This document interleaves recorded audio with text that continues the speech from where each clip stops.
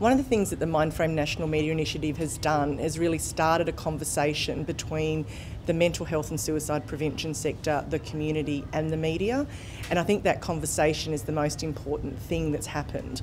So while many countries in the world have guidelines or resources for journalists about the reporting of suicide and mental illness, what they've generally lacked is the kind of open dialogue and the engagement between sectors that I think really makes a difference.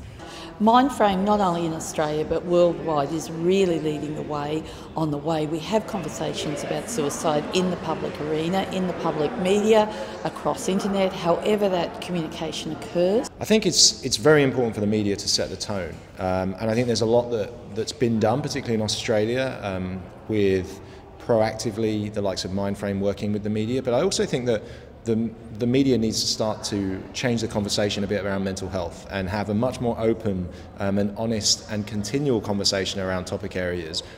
Well, reporting on suicide and mental illness is probably one of the most sensitive and complex issues that a journalist can cover.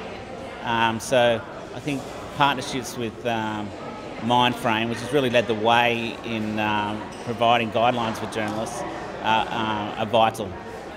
I think it's important because mental illness may not be the focus of a story. It may be a story about a broader issue, or it might just be a passing mention, but it's still important for journalists to pay special attention, because the impact that misreporting of mental illness can have on the broader community is quite significant. Not only does it add to prejudice and stigma, but it can directly harm individuals.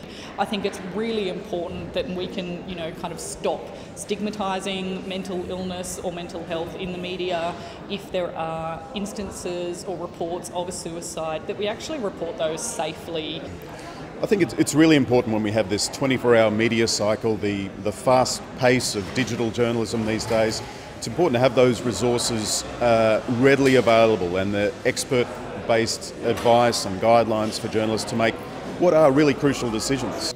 I think for me, one of the things that the media and mental health organisations can learn from the way that the US and UK media is now operating is to really engage with the conversation on social media, and actually actively engage with people who are out there and steer the conversation around these issues.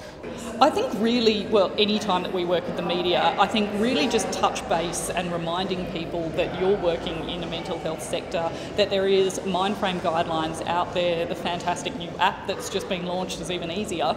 My tips for any journalist covering suicide or mental illness would be to think and then think again, and then to talk to other people in the newsroom about the issues that might arise from reporting on it, and of course have a look at what Mindframe provides through this app and their other resources.